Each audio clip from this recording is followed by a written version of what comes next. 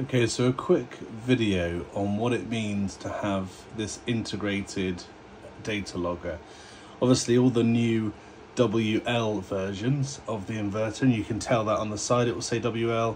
This is up in my workbench, so I've put a sticker on it so I know what I'm looking at, because I've also got other inverters on the same wall, kind of as a little demo rig whilst I make content, etc. on these inverters. Now, I've noticed an increase in installers accidentally forgetting to install the aerial on the WL, or the antenna on the WL models. So the WL models, so this is a H1 WL, there's a K series WL coming out, H3 Smart also has an integrated.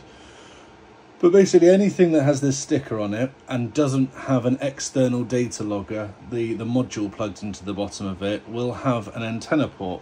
So if you look underneath, you'll see this aerial here, and normally this plug comes out of the box with just a black cap on it.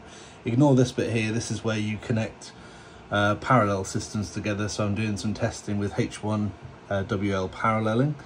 But if you look at this, this aerial is included in the box. It's not very big, it's maybe 2-3 inches, and because they put a black cap over the connector, a lot of installers are missing it, and I think they're getting confused with what this means. So internal WiLan integrated, no external data logger required. Well, that's true, no external data logger is required. Let me take you over to one.